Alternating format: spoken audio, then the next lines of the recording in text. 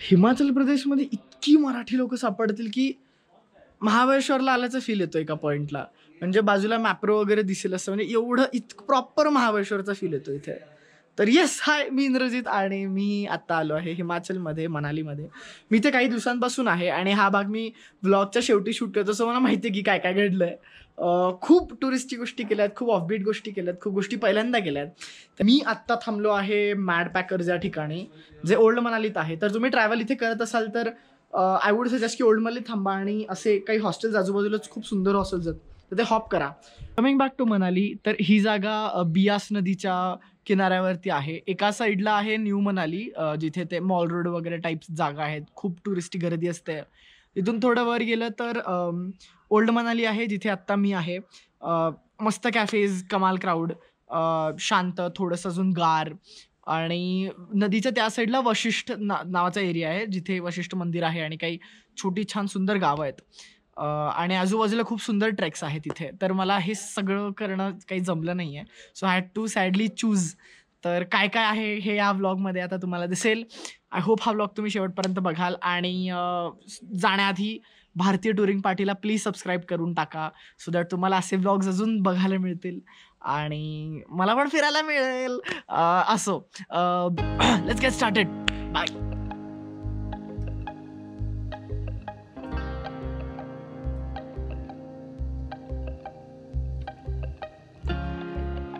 आज थोडासा वेळ मिळाला होता म्हणून मी मनाली पोस्ट ऑफिस जवळ एक खूप छान ॲक्टिव्हिटी करायला आलो आहे.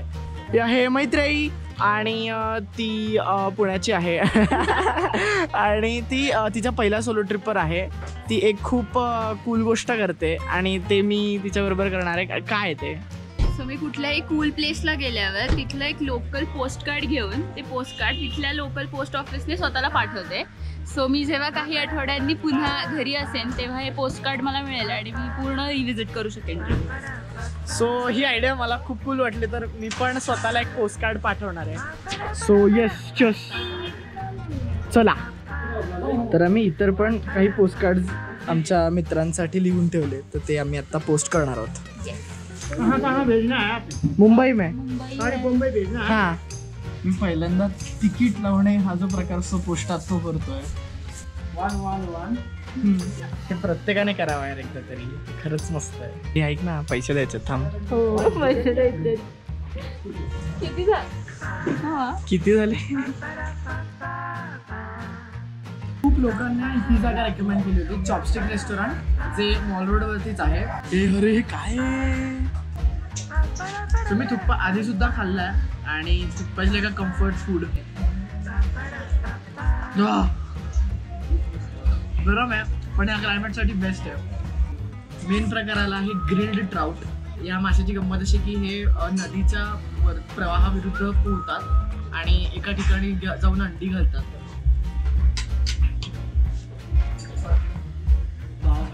हे आवडलंय, हे खूप जास्त आवडलंय.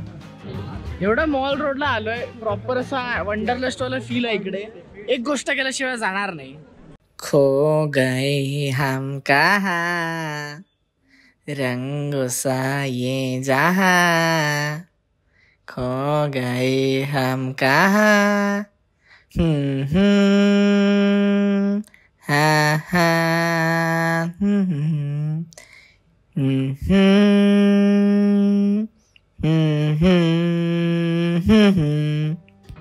संध्याकाळ झाली आणि आता थंडी अजून छान वाढायला लागली आहे.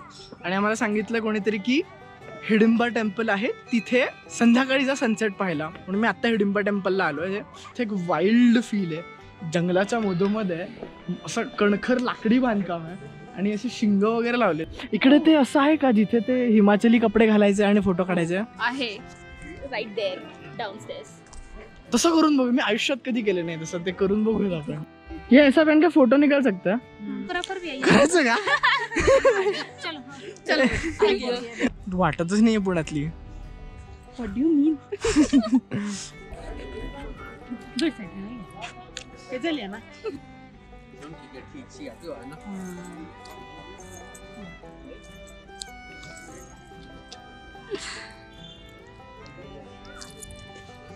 That's it. असे फोटोज काढायचे, असे फोटोज. कंटेंटसाठी इथपर्यंत आलं, याहून पुढे नाही जाऊ शकणार मी. मला तर झाडाबरोबर फोटो पाहिजे.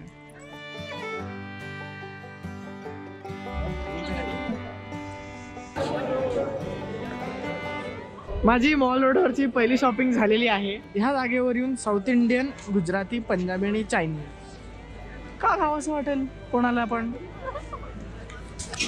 असं का करतात?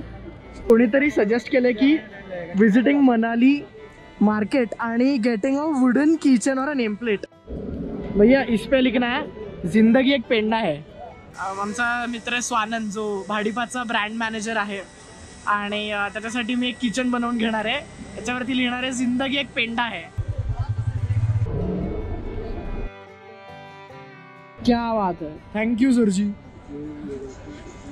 कोणीतरी सांगितलं की मॉल रोडवर मोमोज खाणे स्टोरी टाक. Let's get the momos. Momos first time तुझं खातेस? आवर दे.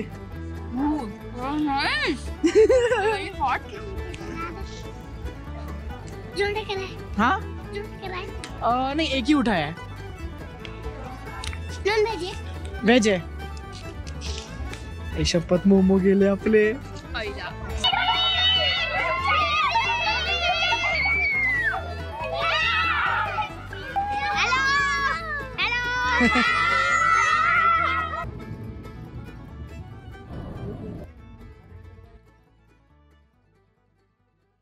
तर ओल्ड मनाली एक छोटी जागा आहे. खरं तर तो एक रोड आहे जो मनुदेवी टेम्पल पाशी जातो आणि त्या रोडला लागून काही छान बुटीक, कॅफेज, दुकानं अशी आहेत.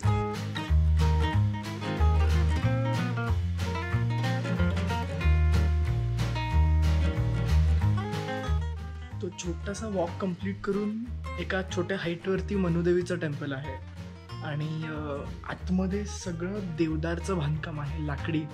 तर तुम्ही आत आल्यावरती तुम्हाला धूप आणि देवदारचा असा एक सुगंध येतो. हॅलो.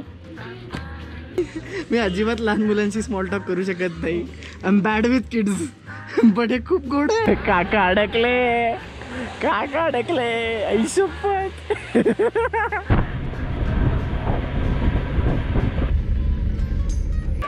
सो आत्ता मी गाडीतनं उतरलोय कारण रस्त्यात ट्रॅफिक आहे. मेजर रस्ता जाम झाला कारण इथे 1000 बकऱ्या तरी असतील. ह्या गद्दी ट्राईबच्या बकऱ्या आहेत ज्या वर्षभर आपल्याकडे असे मेंढपाळ लोक आहेत तसे इकडचे गद्दी जमातीतली लोक आहेत. मेंढ्या पाळतात आणि ते वर्षभर बाहेरच असतात. अपर Himachal to lower Himachal travel करत ग्रासलँड शोधत.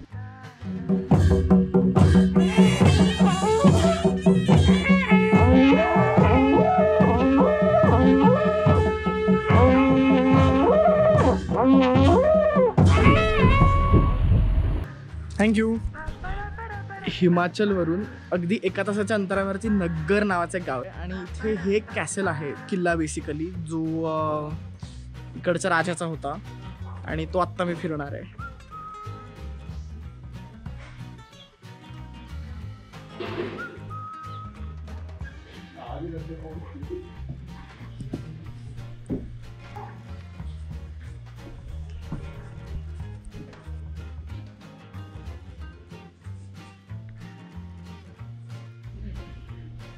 इथे प्रत्येक जण हनीमूनला आलाय आणि सगळ्यात वाईट मला ना मुलांचं वाटतंय कारण प्रत्येक जण असं छान हॅपी आणि हसतोय पण डीप विदिन त्यांच्या मनावर चाललं की पास सोड मला, आता खूप फोटो काढलेत मी तुझे, सोड, असं झालंय त्यांचं. नग्गर कॅसल पासून थोड्या अंतरावरती एक खूप छान छोटी, खरं तर खूप मोठी जागा आहे, रोरिक आर्ट गॅलरी नावाची. ही जागा फार लोकांना माहिती नाहीये पण मी मागच्या 2 दिवसापासून ह्या बंगल्यामध्ये शूटिंग करतोय का डॉक्युमेंटरीचं आणि मला वाटलं की यार हे व्हिडिओमध्ये असायला हवं. तर निकोलस रोरिक आणि हिलेना रोरिक, रशियन जोडपं, इकडे खूप वर्षांआधी आलेलं आणि ही जागा त्यांनी बांधली आहे. आणि निकोलस रोरिक एक पेंटर होते आणि was very influenced by Himalayas आणि बुद्धिस्ट फिलॉसॉफी. तर त्यांच्या पेंटिंगमध्ये त्या गोष्टी दिसून येतात. तर हा आहे त्यांचा तो बंगलो.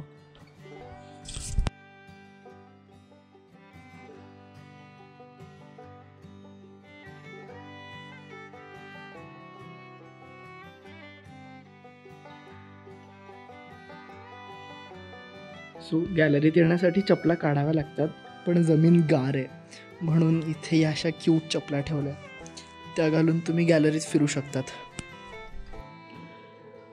हे पेंटिंग्स आहेत ते मेनली कार्डबोर्डवरती केले ते टेम्परा कलर्सने. तर यांच्या माउंटन्समध्ये जिथे सनशाईन आहे तर तो भाग खूप ग्लोईंग दिसतोय.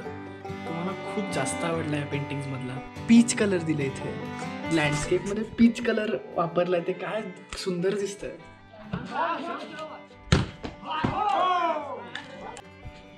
Good morning, day 3 and last night we decided to go on a bike ride. So हे आजचा दिवस प्लॅन नव्हता खरं तर, काल माझं शूट संपलेलं, पण आज जे काय होणार आहे ते मी व्लॉग नाही केलं तर मला शिव्या पडणार आहेत, म्हणून we R going on a bike ride.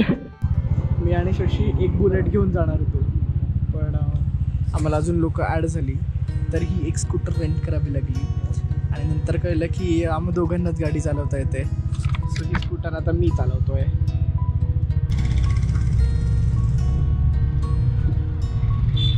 Me actually पहिल्यांदा करतोय, मी गाडी एवढी कधी चालवली नाही आहे आणि आत्ता तरी स्कूटर आहे ते एवढं ठीक आहे, पण ते पण अशा रस्त्यांवरती मी कधीच चालवली आणि डिरेक्टली मी इथे आहे.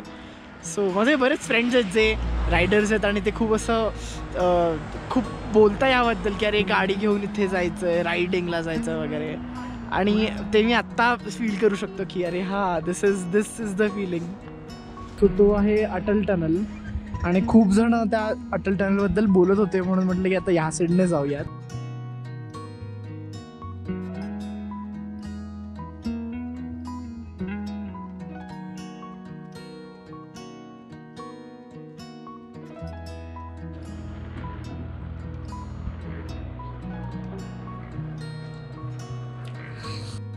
इथून 3 किलोमीटर सिसू आहे, but we halted for this.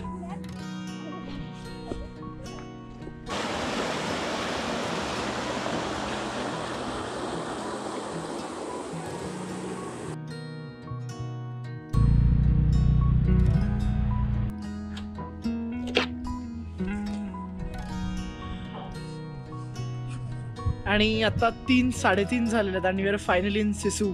So Sissu हे एक रोहतांग साईडला लागणारं गाव आहे. त्या गावामध्ये आम्ही एका छोट्या हॉटेलमध्ये थांबलोय, जसं भाडांच्या मध्ये आहे, आणि मला खूप मस्त गोष्ट सापडली आहे. हवेने हे प्रेयर व्हील आपोआप फिरतो. So that's it. इथे संपतो हा व्हिडिओ. तुम्ही इथपर्यंत हा व्हिडिओ बघितला असेल तर तुमच्या पाठीवरती एक शाबासकी द्या. थँक्यू, तुम्ही व्ह्यूवर रिटेन्शन वाढवत आहात. तर मी इथे आयडियली खूप जास्त दिवस होतो आणि मी बऱ्याच गोष्टी थोड्याशा आलटून पालटून शूट केल्यात आणि त्या स्टिच केल्यात. जर का तुम्हाला असं वाटेल की एका दिवसात केवढं केलंय. मला पर्सनली माझा सगळ्यात फेवरेट भाग होता या व्हिडिओमधला की ती ड्राईव्ह. तुम्हाला या अख्ख्या व्हिडिओत काय आवडलं ते प्लीज कमेंट करा. मी सगळ्या कमेंट वाचतो, रिप्लाय करायचा प्रयत्न करीन सगळ्या कमेंट्सना, पण प्लीज मला कळवा. आणि भारतीय टुरिंग पडलं सबस्क्राईब करा तुम्ही केलं नसेल तर. इतके व्ह्यूज मिळतात पण तुम्ही थांबतच ना, बघून निघून जातो. थांबा अरे, तुम्हाला असेच आणि अजूनही वेगवेगळ्या व्हरायटीचे व्हिडिओज बघायला आवडत असतील तर प्लीज भाटुबाला सबस्क्राईब करा. मी इंस्टाग्रामवरती आहे, माझं नाव आहे माय ब्लू बॅकपॅक. तिथे फॉलो करू शकता सो दॅट तुम्हाला म्हणजे ट्रॅव्हल स्टोरीज बघता येतील. काय असेल? अरे स्वानंदसाठी गिफ्ट आणलं. काय आहे काय आहे गिफ्ट? अरे भाई, जिंदगी एक पेंडा है. आगे तो कंप्लीट कर. जरूरत नाही. पण ऐक ना, बताना पडे कॅप्शन में जाएगा. क्या ही ऑडियन्स साठी सांग ना. जिंदगी एक पेंडा है, आग लगाओ तो बुरबुर जलता है.